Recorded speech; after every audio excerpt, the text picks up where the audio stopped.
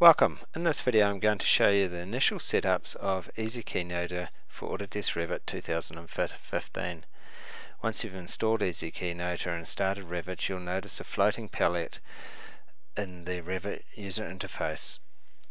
First up, I'm going to drag and drop that and dock it with the other palettes in Revit, and I'm going to then click inside it to refresh the size of it. You'll notice it's blank because we haven't assigned it to the Keynote database yet, which is a one-time setup.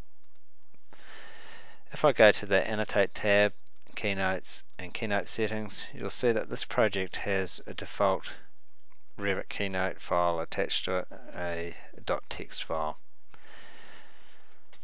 To set up Keynoter, I'm going to click on this top button where it says click here to run the setup wizard, and I'm going to step through it. Because Keynoter relies on a database to store the information, we need to tell Keynoter where that database location is going to be. I'm going to put it, for this demonstration, just on my desktop in a folder called EasyKN.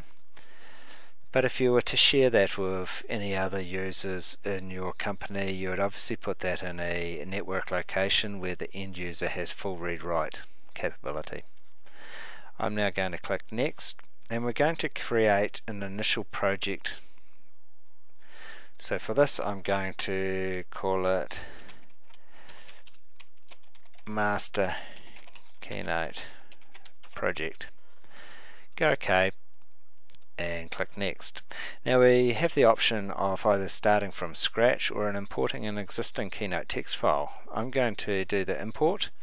In this demonstration, I'm going to search for one that we've used before, probably a company standard. I've selected it, now I go Next, and that imports that Keynote database, Keynote text file into the database. I click on Finish, and now you'll see the familiar population of the keynotes in the Keynote user interface.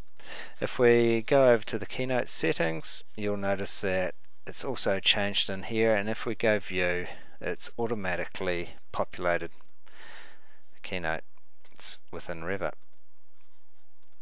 So we could now keynote as normal, or we can use the Keynoter user interface to drag and drop keynotes onto the selected elements. This will be demonstrated in another video coming soon. Once you've set up the project, you'll notice that this is using the Master Key project.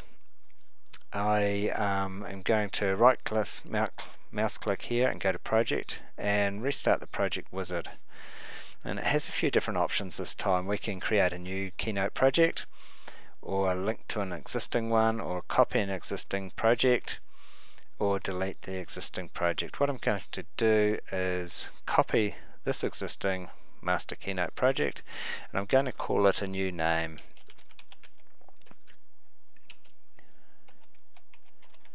Called Demonstration, and OK. And click on Next and click on Finish. Now this is a direct copy of our Master Keynote project, but now called Demonstration, so I can add, remove, delete, edit different keynotes, and it won't affect the master template project. So to do that again, I can go right mouse click, Projects, start the project wizard, and now we've got two projects in there. Just going to cancel that. And that is the basics of setting up Keynoter for first time use within Autodesk Revit 2015.